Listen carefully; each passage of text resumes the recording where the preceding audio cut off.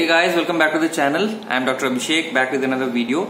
तो बहुत बार हम लोग जब रूट कैनाल करते हैं, व्हेनेवर वी डू आरसीटी, कुछ कॉमन प्रॉब्लम्स जो मैं फेस करता था पहले, वो शायद आप लोग भी फेस करते हो। तो एक तो पहली मोस्ट कॉमन चीज एक्सेस ओपनिंग। आपने सपोज एक्सेस ओपनिंग कर ली, आपको अच्छे से कैनाल्स तीनों मिल गई। तो कभी कभी क्या होता है कि डिस्टल कैनाल आपको मिल गई, आप सपोज लोअर मोलर कर रहे हो, मीजोलिंगुअल कैनाल मिल गई पर मीजो बकल कैनाल नहीं मिल रही है, या फिर कभी आपको मीजोलिंगुअल कैनाल नहीं मिल रही है। ऐसे बहुत बार होता है कि दो कैनाल मिल गया, तीसरा कैनाल नहीं मिला। तो कुछ टिप्स मैं आपको दूंगा जिससे आपको बहुत फायदा होगा और आपको रियली लगेगा कि हाँ सर जो बोल रहे हैं सही है। तो पहला चीज, जब फर्स्ट आप रूट कैनाल कर रहे हैं, ठीक है, पहला important point, don't waste too much time in finding canals. ठीक है, अब क्या होता है कि हम लोग जब रूट कैनाल कर रहे होते हैं, आपको सपोज दो कैनाल मिल गई और तीसरी कैनाल नहीं मिल रही है, तो हम लोग उसको ढूंढने में इतना व्यस्त हो जाते हैं कि जो हम दूसरे जो कैनाल हमको मिल गई होती है उसको हम प्रिपेयर ही नहीं करते हैं। ठीक है, ऐसे ही छोड़ देते हैं, या फिर हमको फ्रस्ट्रेशन होने लगती है जब वो कैनाल नहीं मिलती एंड वी स्टार्ट डिगिंग। तो उससे इवेंचुअली क्या होता है, लेज फॉर्मेशन हो जाता है एंड हम थक जाते हैं और काम ठीक से नहीं होता है। बेसिकली परफोरेशन होने के बहुत हाई चांसेस है अगर आपको कैनाल नहीं मिल रही है। तो क्या करना चाहिए? तो पहले अगर आपको कैनाल नहीं मिल रही है तो जो कैनाल मिली है उसको आप प्रिपेयर कर दीजिए। उससे पेशेंट का 60 to 70% जो पेन है वो कम हो जाएगा। ठीक है, और जो आपको तीसरी कैनाल नहीं मिल रही है उसको छोड़ दें आप उस दिन के लिए। आप उसको जस्ट वाइंड इट अप, आप कैनाल 2 ड्रेसिंग दे दें, बंद कर दें and recall the patient for a second visit. तो दैट टाइम आपको ये श्योर रहेगा कि जो कैनाल आपने बनाई है, जो कैनाल आपने प्रिपेयर की है वो बिल्कुल सही है। बस आपको जो कैनाल नहीं मिल रही थी उसको ढूंढना है। अब यूजली लोअर मोलर की मीजोबकल कैनाल कभी कभी नहीं मिलती है, तो आइदर वो मीजोबकल कैनाल जस्ट मीजोबकल कस्प के नीचे ही रहती है। कभी कभी कैनाल होता है ना, बहुत नियर बाई रहते हैं, तीनों जो कैनाल की एनाटॉमी होती है बिल्कुल क्लोज रहती है, बिल्कुल तीनों कैनाल बिल्कुल पास कभी कभी बहुत डिस्टेंस में रहती है। तो वो आपको जज करना है, वो आपको विद प्रैक्टिस ही आएगा। ठीक है, एक बार में आपको ये सारे कैनाल्स मिलना थोड़ा मुश्किल है, लेकिन जब आप जितने केसेस करेंगे ना उतना आपको एक्सपीरियंस होगा। ठीक है, तो ये एक चीज हो गई। कभी कभी जो दूसरी प्रॉब्लम आती है, हमारी जो फाइल है ना वो पूरी जाती ही नहीं है, अटक जाती है। अब आपको सोच लग रहा होगा कि कैनाल कैल्सिफाइड है, आपने खुद से ही मन से डिसाइड कर लिया कैल्सिफाइड कैनाल है, अब ये फाइल नहीं जाएगी। ऐसा कंसेप्शन बिल्कुल गलत है। ये फाइल जो नहीं जा रही है ये हमारी गलती की वजह से होता है। हम क्या करते हैं, फाइलिंग हमने कर ली और जिस जगह पे ऑब्स्ट्रक्शन आया उस पे हम लोग we start filing once again. तो उसमें क्या होता है ना, वो जो ऑलरेडी कैनाल इतनी पतली है तो उसमें क्या होता है ना, डेब्री, जो डेंटिन का डेब्री है वो सब एक्यूमुलेट हो जाता है और कैनाल को ब्लॉक कर देता है। अब कर ली तो कैनाल आपने ब्लॉक, अब कैसे खोलें इसको, how to open the blocked canal? तो सबसे पहले जो जरूरी चीज इसको प्रिवेंट करने के लिए है कि आप एक प्रीलिमिनरी एक्सरे लें टूथ का, कि देखें कैनाल की एनाटॉमी क्या है, दांत का शेप कैसा है। तो उसको एक ओवरऑल आइडिया हो जाएगा कि ओके दांत की शेप ऐसी है, थोड़ा सा कर्वेचर है या फिर स्ट्रेट है या वाइड कैनाल है। तो always start your root canal with number 8 file, के फाइल जो होती है ना, उससे आप पहले के फाइल को अंदर एपेक्स तक घुसाएं। अब एपेक्स कैसे पता चलेगा? आपको एपेक्स लोकेटर खरीदना पड़ेगा। अगर आपके पास एपेक्स लोकेटर नहीं है तो फाइल, ऑल द कैनाल्स में फाइल घुसा के आप एक्सरे लीजिए और एक टेंटेटिव आपको मेजरमेंट मिल जाएगा कैनाल का कितना है। और आपको भी थोड़ा बहुत बुक्स एनाटॉमी से आइडिया होना चाहिए कि फॉर एग्जाम्पल इस अपर एंटीरियर टूथ है। अब मैं बिना देखे बोल सकता हूं कि अपर एंटीरियर टूथ का जो वर्किंग लेंथ होता है अप्रोक्सीमेटली 21 mm होता है। और लैटरल का अगर आप रूट कैनाल कर रहे हैं, हमेशा देखिएगा लैटरल इंसाइजर का जो वर्किंग लेंथ ज्यादा होता है सेंट्रल से, 22.5, कभी कभी 23।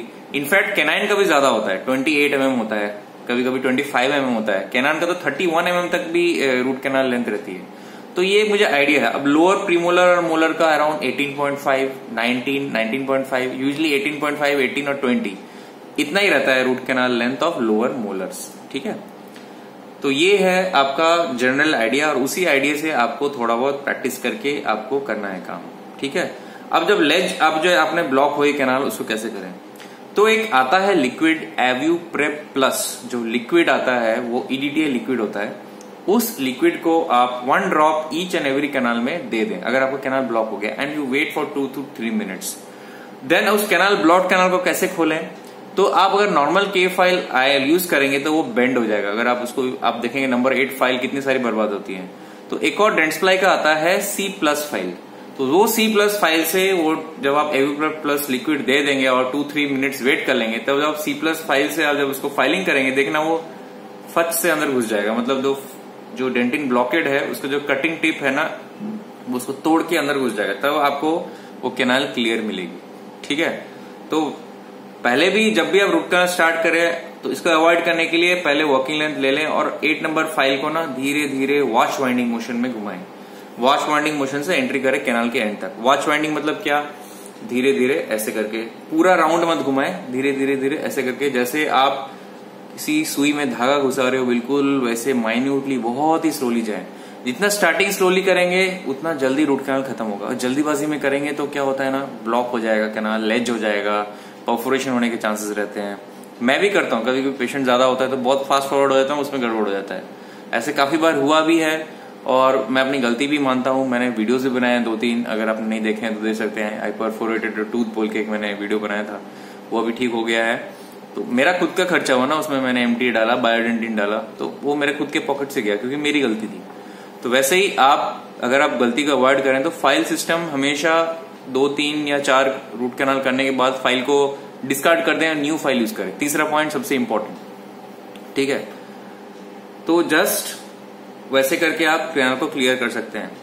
तो ये हो गया लेज रिमूव करने का तरीका। अब एक और मैं चौथा तरीका आपको बताता हूं जो सबसे इंपॉर्टेंट मुझे लगता है। कभी कभी जब हम कैनाल हम जब प्रिपेयर करते हैं तो हमको एक जैसे एंडोमोटर से कर रहे हैं या फिर हैंड फाइल से कर रहे हैं, तो हमेशा एक नंबर 15 तक आप के फाइलिंग करें, वो बहुत जरूरी है। उसके बाद आप रोटरी यूज करें। तो 8 नंबर, 10 नंबर, 15 नंबर फाइल अपने फाइलिंग कर ली और एवरी स्टेप के बाद you have to irrigate with saline and hypo, बहुत जरूरी है।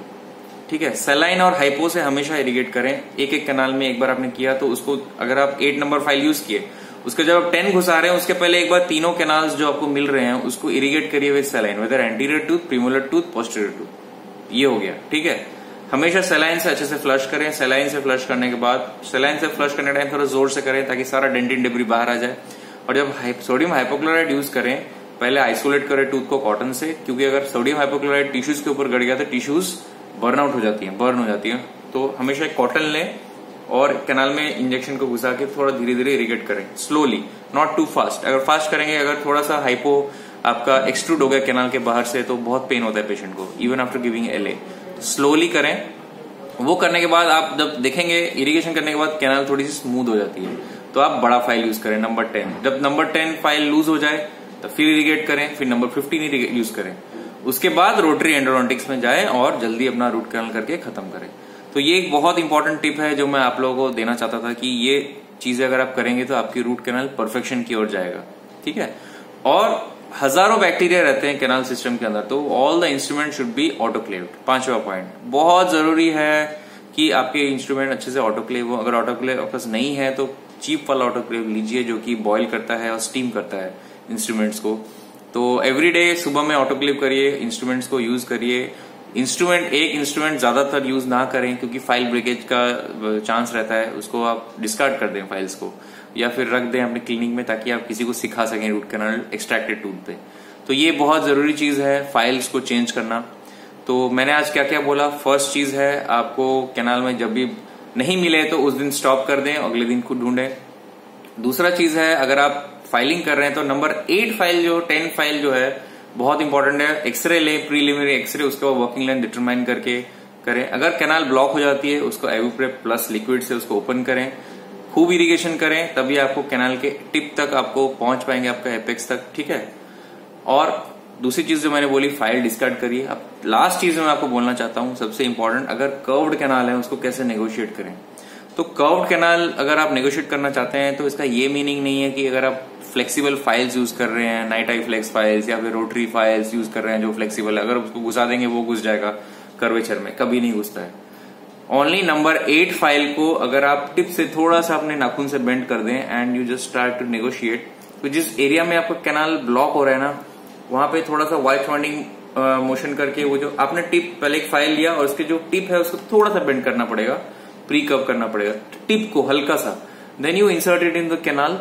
कैनाल में जिस एरिया में ब्लॉक हो रहा है ना, you try to do this watch winding motion in that blockade area. तो आप देखेंगे एक पर्टिकुलर पॉइंट पे ना वो फाइल ना फचाक से, मतलब इन दैट कर्वेचर फच से अंदर घुस जा रहा है।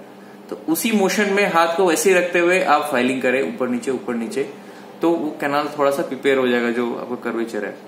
फिर again irrigation, then again number 10 file लें, उसको फिर बेंड करें, फिर वैसे घुसाएं। नंबर 15 लें, फिर थोड़ा बेंड करें, इरिगेट करें, फिर उस कर्वेचर में घुसाएं। तो एक पॉइंट आएगा जब नंबर 25 फाइल आप करेंगे तो उन केसेस में आपको हैंड फाइलिंग करना बहुत जरूरी है। अगर आप रोटरी डायरेक्ट यूज करेंगे तो फाइल ब्रेकेजेस का बहुत चांस है। तो अगर रोटरी फाइल ऐसे है और कैनाल ऐसे है, तो कर्व्ड है, उसमें अगर ऐसे घूमेगा तो ऑब्वियसली जो टिप है, जो आपका रोटरी फाइल का टिप है, वो तो टूटेगा ही, चाहे आप कितना भी फ्लेक्सिबल यूज कर लें। तो आपको पहले केव फाइलिंग करना बहुत जरूरी है। ये मेरा लास्ट टिप था और आई होप कि ये वीडियो आपको अच्छा लगेगा। देखिए बहुत ही साधारण और सिंपल टिप्स मैंने दिया है जो कि आपको इजी वे में बताने की कोशिश करता हूँ। तो प्लीज अगर आप ये वीडियो अच्छा लगे तो प्लीज शेयर करिए अपने फ्रेंड्स के साथ, कलीग्स के साथ, और लाइक करिए। एंड यही वीडियो मैं इंग्लिश में भी बनाऊंगा क्योंकि काफी रिक्वेस्ट मुझे आती हैं जो आंध्रा से है, साउथ से आते हैं, जो भी जितने मेरे सब्सक्राइबर्स, ये वीडियो मैं आप इंग्लिश में बताऊंगा। तो डोंट वरी, क्योंकि एक ही वीडियो में सबटाइटल दे के बनाना is difficult, so better I will make a new video in English, okay, how to improve your RCT. तो अभी जो टॉपिक है ये हिंदी में है और इंग्लिश में वीडियो बनाऊंगा। अगर आपने इंस्टाग्राम में मुझे फॉलो नहीं किया है तो प्लीज फॉलो करिए, साई डेंटल व्लॉग्स। आप क्वेरी है तो पूछिए, रेडियोग्राफ्स भेजिए मुझे सब पेशेंट्स भेजते हैं फोटोग्राफ्स ओएसएम वगैरह की, लेकिन कोई स्टूडेंट या फिर कोई डॉक्टर रेडियोग्राफ्स नहीं भेजता है। तो रूट कैनाल के रेडियोग्राफ्स भेजिए, बताइए, सिस्टम्स बताइए। कोई अगर आप नया फाइल सिस्टम यूज कर रहे हैं तो प्लीज मुझे बताइए, मुझे भी जानना है, मुझे आप लोगों से भी नॉलेज लेनी है। जितनी नॉलेज मैं आपको दे रहा हूँ आप भी मुझे उतनी नॉलेज दीजिए। तो आप फाइल सिस्टम बताइए, कौन सी फाइल सिस्टम कितने की है, कितने पैसे की है, कौन सी चीप फाइल अच्छी है, कौन सी महंगी वाली फाइल अच्छी है। तो अभी मैं तो हीरो गोल्ड यूज कर रहा हूँ, न्यू एंडो यूज कर रहा हूँ, और भी बहुत सारे फाइल्स हैं जो मैं यूज करता हूँ। आप भी बताइए आप क्या यूज करते हैं और मुझे इंस्टाग्राम में मैसेज करिए। Till then have a very good day, take care.